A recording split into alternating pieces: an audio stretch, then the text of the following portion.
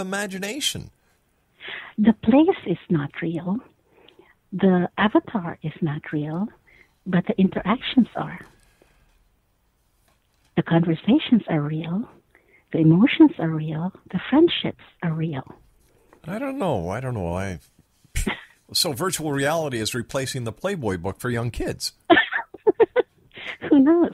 Well, there's a limit, though, and there's an age limit. There are areas of the virtual world where they segment out the adult content from the general content, the PG content. So even though they allow people who are age 16 or older there, we don't allow anybody younger than 16 inside. Well, not officially, although you can't really verify it, just like the internet. They segment out the content that some people might find offensive or younger people are not supposed to be looking at. Sorry. No, I was just going to ask you if there are those people who, let's say, are at work and instead of working are actually on the computer in their virtual world. And, doesn't this kind of pose a problem because the people are supposed to be working, they're in virtual reality, and do you have to buy anything? Does it cost you anything to be in this virtual world? Your first question is, it's the same with the internet or the web anyway. They could be doing something else on the internet or the web, or watching a movie on YouTube or something or whatever. It's the same distraction. So however you deal with those other distractions is how you deal with it with people who are at work. In most workplaces anyway, they actually put a firewall so that people cannot get into certain websites or into certain sites. And virtual reality requires a lot of bandwidth. It requires a bigger network than most. So it will slow down the entire company's network if you actually do it there. Now, your second question is whether it's free. Yes, it is. You can come in on the basic account in Second Life for free. They give you a list of a set of avatars that you can choose from. These are default avatars. And if you don't like what they look like, you can modify them. And there's also this big activity, this big thing inside the virtual world where you can go and hunt for freebies from designers, where they would give away some freebies just to invite people into their stores to take a look at their stores. And there are events that we call hunts, where you go from one store to the other and you look for that freebie inside the store. So there's lots of ways to get free stuff inside a virtual world. But I also understand it can cost a lot of money in some instances. In some, if you buy virtual land is the most expensive the most expensive thing inside a virtual world. Actually, I got to ask you, why would anybody waste good money on imaginary land? Because it gives you space where you can build your dream home. You can do that on a piece of paper. You don't need to spend money on. You know what? I'm finding this very hard to understand why people do this. If it's a fun and a game, I can understand it. Like there are plenty of games out there that kids get into. What was the Dungeons and Dragons? I think was one of the first ones. But I understand there, like you just said, people buy land. And how much does land go for in the virtual world? It depends. The smallest piece of land is about 512 square meters, and you can get that if you pay the monthly premium fee, which is about between $6 to $9, depending on whether you pay monthly or you pay annually. And if you want more, then you can buy additional land, and additional land would also require you to pay a bit more every month. So it's like a property tax, if you think about it that way, and that can be expensive. Some people actually buy a whole, what we call a sim, or a region, which is actually just a server, and you get 256 by 256 square meters in that land, and you can have privacy so that there's nobody else around you. So, and nobody else can come in if you don't want to. And you can put different things in there. You can plant trees where you want them. You can install buildings where you want them. You can even change the land formation. You can have a mountain if you want. You can have a very deep ocean if you want. So you can configure it any way that you want. And many people actually do buy those regions just because of the privacy or the flexibility of what they can do in it. Okay, so you buy your land. You're let's see, even at $70 a month, you're nearly $800 a year to buy to actually play in a dream world. Yeah. Why would you want to buy land that doesn't exist? Why would you want to buy any luxury item, for example? Well, I buy luxury items that I can hold. Okay. I buy luxury items that my wife says I can buy. Let me put it that way.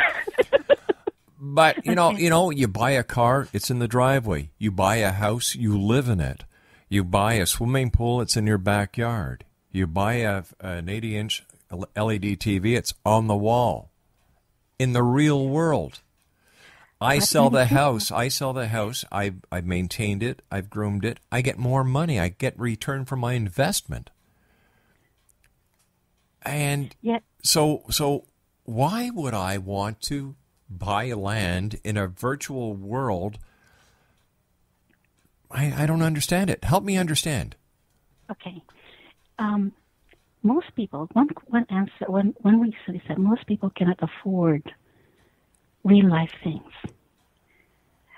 So when they get something in a virtual world, they still feel as though they have that. But it's a false world. It's a lie. It's a virtual lie that they're telling themselves. This can't be healthy.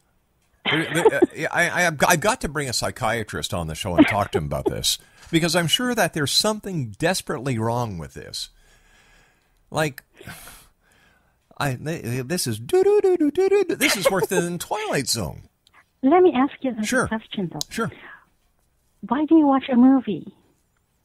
Why do I watch a movie? I very rarely watch movies, and I very rarely watch TV. Okay. Well, for some people, they watch a movie because they get something out of it. They get the experience out of it. It's not real. Yes, but it's not real. You know it's not real. You know that in the hour and a half it's going to be over, and you know that if the fire alarm in the movie theater goes, there's a real fire, and you get your real butt out of that real chair very fast. Yes. It's the same with virtual reality. You know that it's not real, but it gives you a certain amount of satisfaction. But people go to movies maybe once every 2 weeks to once a month. But people who deal in, how many hours a week do you spend in the virtual world? I personally decided to immerse myself deeply into it. So I'm there a lot of, several hours a day. It's my business. I have businesses inside the virtual world. For most people... Whoa, wait a second. Whoa, let's back up here. You've got businesses in the virtual world. Yes. Do you make money in the virtual world? Very little right now. So why would... Okay. Yes. All right. What kind of business do you have in the virtual world? Hold on. We've got to take a commercial break. My producer is saying, I must be missing something here, X-O Nation. I must be.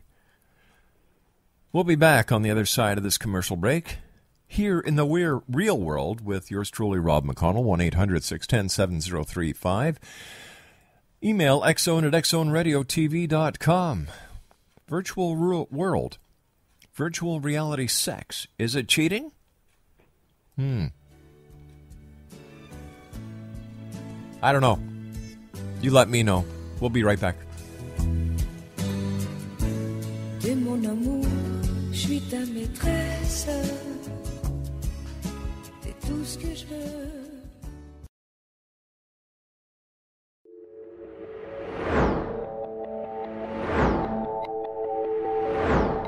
Have you exhausted all traditional means of healing without success?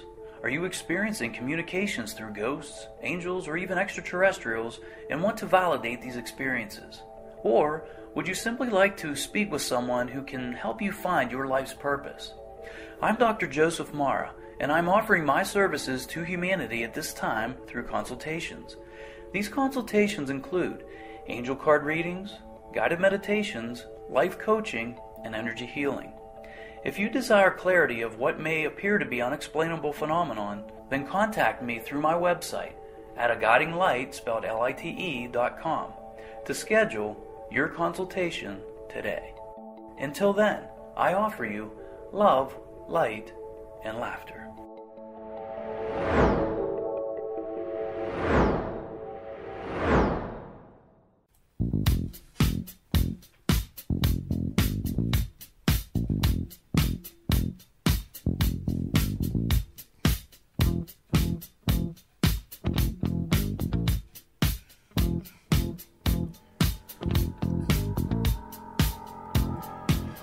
I just had a great idea. Maybe we should get all the leaders of the wacko worlds into virtual reality. That way they can blow up virtual buildings, they can fight virtual wars, and, virtual criminals. Wow. Let's put a positive spin on this. Let's put all the negativity in the world today into the virtual world and make our real world a better place to live. Our special guest this hour is Lea Tesoro. Her website is Love Like Dim Sum, and her website is www.lovelikedimsum.com. You say you do business in the virtual world. What kind of businesses do you have? The first business that I created was to create tails to make humans into mermaids and mermen. Whoa, hold on here. Pills to make men and women into mermen and mermaids. Yes. How's business? Very slow lately. Yeah, kind of fishy. Huh? The real-world economy affects us inside the virtual world as well. Let me ask you something. Why would anybody want to become a merman or a mermaid? For role play, for example, or if it's something that they fantasized about when they were children, or when they watched The Little Mermaid and they want to see what it's like, to pretend to be one. Uh-huh. Or they just love the way that it looks, for example. And what other kind of businesses do you have? You said you had a few businesses. I create some scripts and some gadgets as well. I created a toy, not really a toy, but a game, a 3D version of tic-tac-toe, which has 4x4x4 grid. Little things, little gadgets that people can use inside Second Life. Most of the people who come into Second Life, they are usually not real-world artists, but normal people who learn how to use the tools to create things that you wear. They sell skins. They sell hair, which is a little bit strange when you first come in. Morbid, yeah. It's a little morbid. Pardon? I said it's a little morbid. Yes, a little bit, but you buy a lot. You can buy a lot of the pieces that become your avatar. You can replace the default ones that you get when you sign up, and you can put them onto your avatar. You can buy nails, for example, eyelashes, different types of clothing. You can buy vehicles. You can buy buildings, trees, plants, rocks. You can buy rocks. Anything. So you can put it on your land if you want it as part of your decoration for your land. You can buy waves. Or something that simulates. Lea, I hate to do this, but we've run out of time for tonight. I want to thank you so much for joining us. And what can I say? I think there's a bunch of wackos out there. Another one bites the dust. That is so true.